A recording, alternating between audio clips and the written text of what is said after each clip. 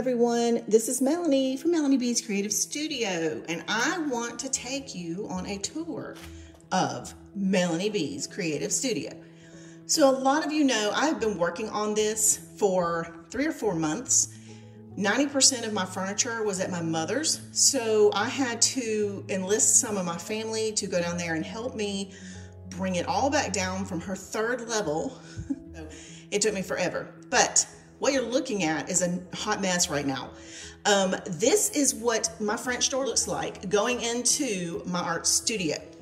So my intention is to get a banner to put on this side that says Melanie B's Creative Studio, recording in progress, or something like that, or just a really pretty, banner. So that will act like a shade or a curtain into my studio. So I'm gonna show you what is on the back of this door.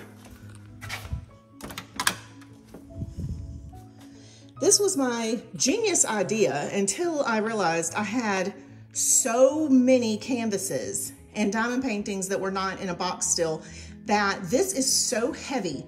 I'm concerned it's going to pull this hook out of my wooden door. So what this is it is a $10.96 shoe holder from Amazon. And yes, I will link you to that in the description. I just wanted to show you how much this holds. And so I'm just going to scroll down for here just for a minute.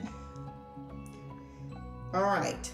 So this is a really good idea. If you have not a lot of canvases, or if you have diamond paintings and you need to store them in an efficient but inexpensive way, this has been so handy. So I had purchased this little eye hook, or this little hook up here at the top that's holding everything, but the hanger is rotatable. That little silver hanger up there will rotate. So it can be hung in your closet, or it can be hung on a hook like this. But either way, right now it looks super messy. It's gonna be coming down. It weighed a minimum of 50 pounds. So I'm going to come up with another solution. But I love this idea and this solution for those of you who do not have 100 canvases. Okay, so let's go in and take a little look. Now, let's keep in mind, this is not a completed project. This is still something I am working on every day. Now, to my left, I have designed a stamping, scrapbooking, and papercrafting station, as you can see on my little sign. Everything here is related to stamps, scrapbooks, and papercrafting. These wire mesh baskets are baskets that I had when I first built my home in 1997, and they were used in my children's closets. But after a little while, I realized they weren't really utilizing them, so I pulled them out and put them into my studio. This cube shelf right here was one that I use in a different room, and I didn't have bins for it. So since then, I have added bins. Now, I will be doing station videos. So what I'm going to do is an exclusive series on Patreon only for the VIP members, and they will get to see how I have broken down each station and what is in these containers and how I've organized everything. So you guys make sure you join me on Patreon. I will still be on YouTube. I don't want anybody thinking I'm bailing. I just needed to do something to maybe bring in a little income that I'm not turning around and using to buy more products. So over here, this is my utility room. So that's my laundry room in there. And what I decided to do is we had taken the door off, moving things in and out. And the door, it was in such a, really a, I don't know, not a good place. And so instead of putting the door back, I hung a curtain rod like I would use in my shower. And just a fairly inexpensive, but pretty waffle weave shower curtain. And that blocks my view of the utility room, and I don't have to see that mess when I walk in here. If there's a laundry basket sitting there with dirty clothes, to me it looks messy, so I don't want to see it. So I also did that for y'all's benefit so that you didn't have to see it either. All right, so let's go and look at the other features in this studio. All right, to the right here is my die cutting station. Now, I do not have anything hung on my walls yet, so that's to come. All of this down here has been organized. This, even though it looks a little messy right now, it's been organized. And these are my diamond paintings. These are the ones that come in boxes and that have the drawstring bags. So the ones that you saw on the back of my door originally were the ones from like Amazon and those places that come in a rolled container. And so that is why they're in the back of that shoe holder. So you can see some of these bins I haven't even organized yet, but I wanted to just go ahead and do this video so you guys don't have to wait any longer. This is my planning station where I have my planner. This is where I can pull a chair up or my stool and I can work on my plans for the week and schedule myself, you know, for all the things that I need to take care of. Under here, in this wire container, you can see everything's been labeled. This is my diamond painting stuff. That's all the drills on works in progress. And the top, we're gonna go through that on another video when I get to the specific stations video. And I will show you more in depth of what is in that and how organized. This wire mesh set over here on the left has not been organized at all. So I wasn't really bringing anything in here that I wasn't gonna use. All of those things are things I'm gonna use. I just need to reorganize it. Okay, so up here on this shelf, it continues. All of these little drawer systems I had, and pretty much everything you're looking at, I've had for 20 years. So nothing is really new. I just totally revamped how I used it. And so that is what you're seeing. All right, so over here is a display because I used to have a store, several stores where I sold online, and I have several displays that I had gotten while I was working as a retail business. So this is where I package and hang all the Paint My Number kits that come in and I can see them. These are the ones that are not a work in progress. And you can see it's fairly full. But that is how I am storing my packets for those canvases that you saw on the back of the door. All right, bathroom. Since you haven't seen my studio to begin with, you don't know that this is a new paint. We have repainted this room. We totally gutted this room. It had nothing in it. And my husband, who works at Lowe's, is a paint department manager and has been a painter for years, repainted one weekend. All right, so this is my bookshelf of scrapbook papers, project life kits, scrapbook papers, anything you can imagine is right in here on this little shelf. Those are little albums up there. This is my little chalk couture sign that I made. When in doubt, add glitter because, you know, hello. And those cameras are ones that I've handmade. So those are just little extra decor that I've used. All right. I'm skipping my work desk because I am going to go in depth on that once I get to it. So I'm going to kind of jump over here to this left corner. Boop, boop, boop, boop, boop. You can see nothing's on the wall yet. All right, this is my creation station. So the desk that I'm about to talk about is what I call my creation station. That's where I can do diamond paintings, paint by numbers, whatever craft I'm working on. And that is where I'll be sitting to do those creations. Now down here, you can see cube storage again. And these are the modular cube storage. They don't have them on Amazon anymore, just like this. It actually has 6 pieces, but I'm gonna have to find something comparable for you guys. But I want to show you, you can see in that far right bin, that is my Arteza sets. I have a 60-piece acrylic paint and a 60-piece gouache paint. And we're gonna talk about gouache one day. In the corner over here, which is not looking really pretty, but those are my sketchboards, and they both have paintings taped down to them, and those are works in progress, but they're also for technique classes and videos online. So this will probably get changed a little bit and move to my hanging system. But these bags, I didn't have the hanging envelopes yet, so I had already done this, and then I found my display in the hanging bag, so I moved everything. But these are the other paint kits that I have to go with those canvases on the door. Now I want you to look, every one of them has a swatch guide in it. So that tells me before I go to this packet how my paints looked and whether I'm willing to work on that painting, because it will depend on how, you know, what the quality is of the paints. Now this is that little acrylic pen holder, marker holder that I told you about that my daughter went through and sorted all of those paintbrushes in. And I have redone that. Now it kind of drives me nuts that this looks messy, but what I've done is I've separated the different types of brushes. So these are my Artist Loft, these are my Princetons, these are the Chisel, these are the, you know what I'm saying? So they're all in here organized. These are the disposable. These are actually my watercolor brushes that are a whole different animal. So I haven't shown you all of those stations yet because we're gonna do that on other videos. All right, so down here, you see my meal prep trays. The meal prep trays have all of my works in progress in them. So if you look back in here, you can see there are a lot of them in there, and that is my meal prep. Those are the ones that I have working in progress. In this drawer, which I'm not gonna open, has products that I am reviewing, that I'll be doing videos on. So yeah, that's kind of a little surprise. All those things that are coming up that I have not really told you guys about, they're in that drawer.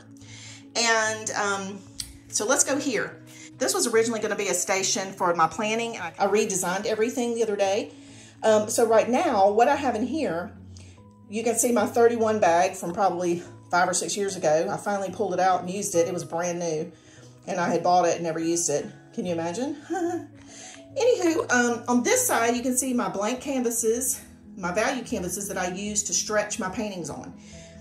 In this container, this tote, these are my dry mounted canvases that are works in progress or have never been touched, but I had dry mounted them back when I worked at the frame shop. So that's what's in this tote. Over here, there are some kits that I was sent for review. So that is what that is. Over here, we have the Chalk Couture Station, which I don't have a sign for yet. We'll go in depth on that another day. So you guys, I actually built every piece of furniture in here. All these cube storage pieces, modular pieces. And so I'm very proud of my studio. It's been like this for years, but I totally redesigned how I laid it out. So that is what you're seeing. Now this section here originally was going to be my paint by number prep station, my Chalk Couture station, you know, everything, my diamond paintings, whatever I needed for the space. But now it has become my recording station.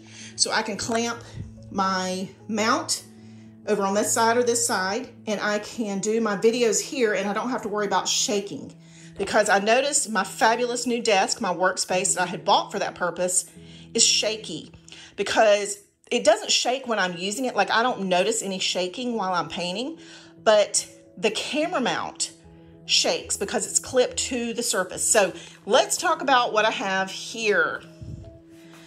So this is the main aspect of why I redesigned my studio to begin with. I wanted a place to sit and paint by number and diamond paint.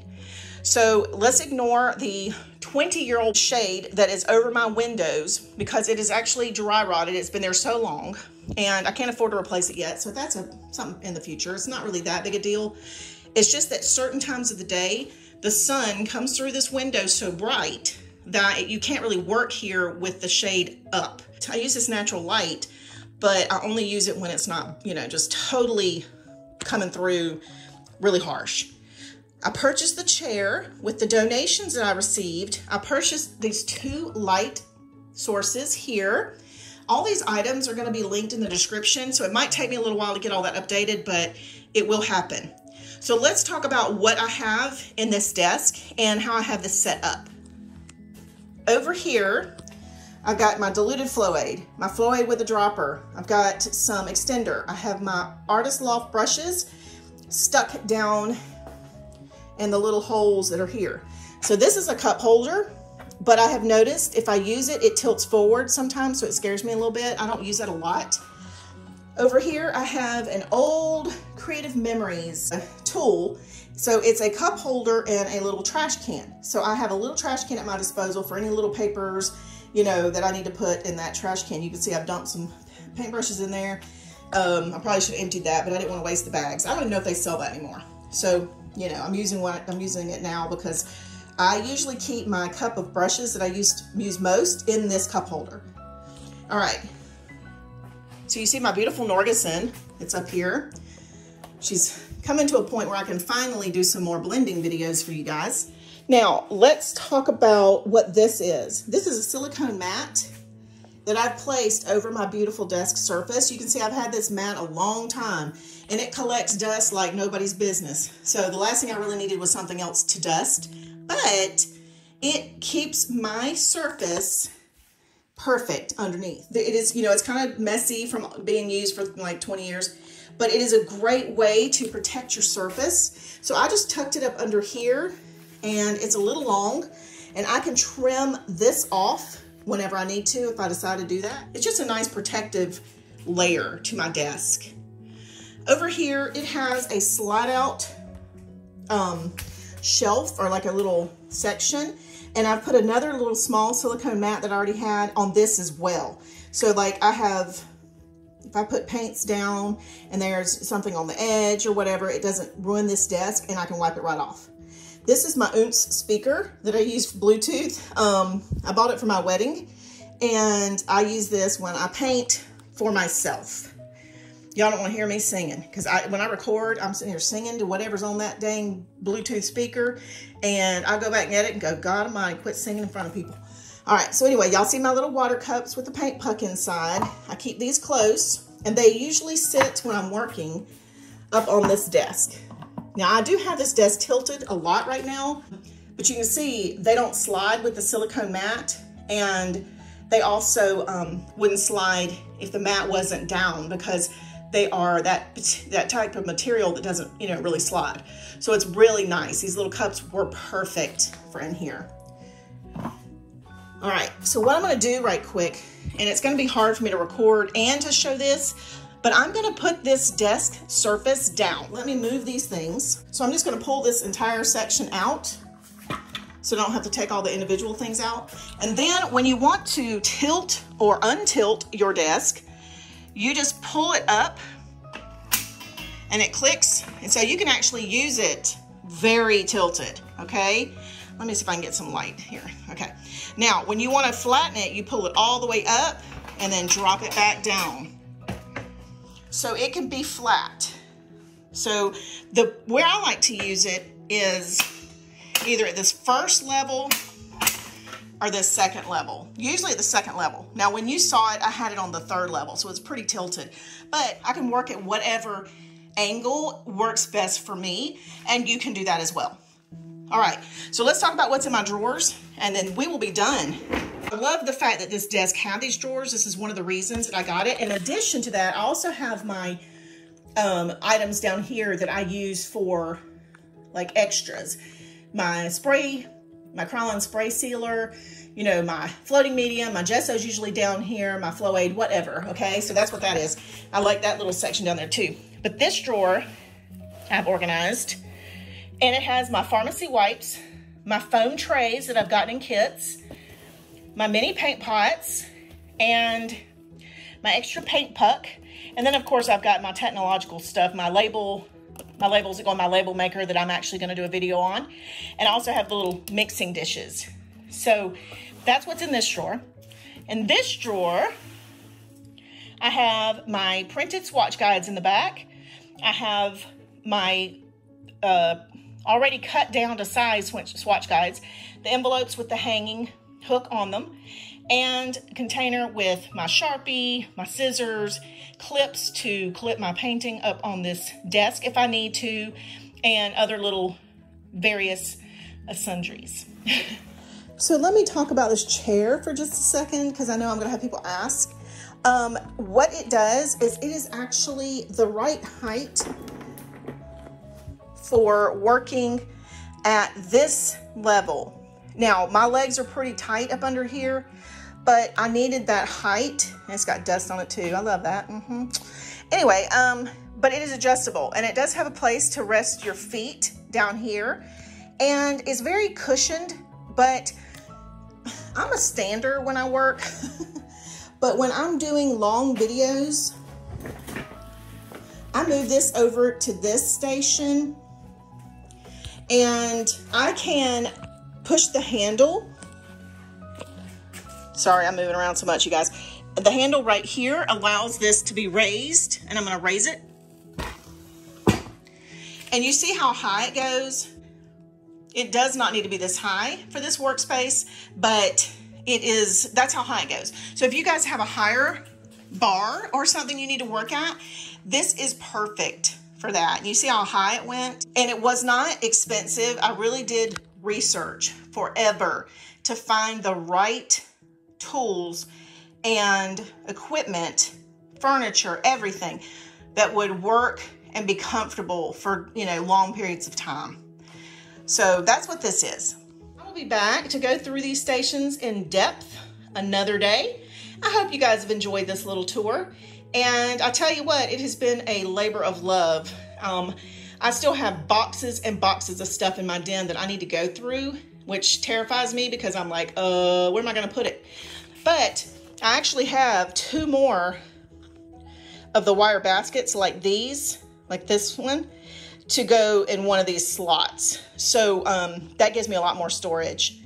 All right, you guys, that's it for today. Thank you guys as always for watching. Don't forget to join me on Patreon if you can. My VIP members get exclusive videos, and I don't want you to miss a thing. Thank you as always for watching. See you soon.